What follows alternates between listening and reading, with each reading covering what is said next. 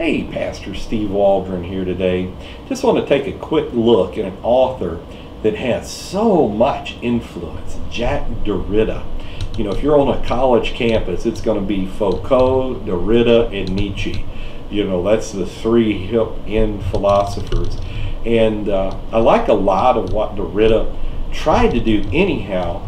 You know, he was Jewish, he was raised in Algeria, he was born in 1930, died 2004, pancreatic cancer, I think. And he's the one that gave us that terminology, deconstructionism, in a philosophical understanding. And, you know, as a Jew, being raised during Nazism, Vichy France, all of this, he was highly discriminated against by the Muslims in Algeria. He was highly discriminated against by Vichy France, Christianity, and then here he is Jewish and had a very wealthy family. I mean, he was in style, you know, he knew how to wear great raincoats and wear his hair good and all this kind of stuff.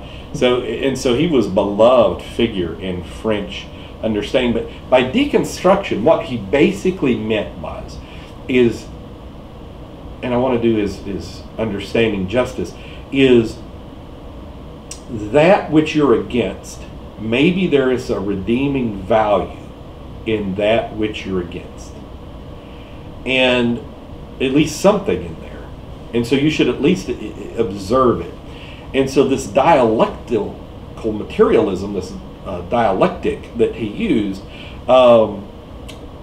he really, in a sense, wanted to use it to promote a Marxist society, this type of thing. Now, I find it fascinating. People who quote Derrida all the time are normally leftist, and they will not look at redeeming values often of conservatism and biblicist in this type of thing. So they kind of just want a one-way street.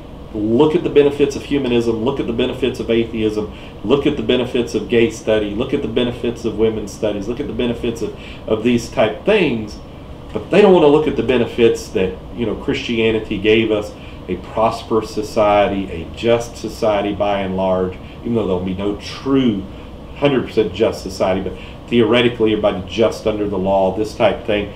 The most prosperity that's ever come to common people, the biggest middle class ever in the history of the world. These type things, a constitution, the rule of law, these type things, they don't want it to come together. And then, of course, he had that Greek word aporia that he kind of brought back into language, and he wanted to see too, he would say those logos centrism, word centric, that maybe that sight, maybe feeling, maybe other things, pictures, can be just as moving as words. He thinks from the time of Plato that words have ruled supreme.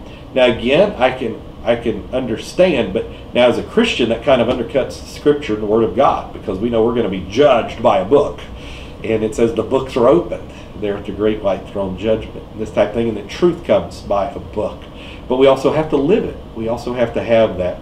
So Jacques Derrida, I haven't read this book in particular. I've looked through it, read a few things in it, enjoyed what I read. I think he wrote like 40 books. His most famous was on grammatology. And but he is a giant in Western philosophy, Western understanding. And so if you're wondering why progressivism is constantly deconstructing, a lot of it has to do with the seeds planted by Jacques Derrida. So just live for God. You got a great book, the Bible. In Jesus' name.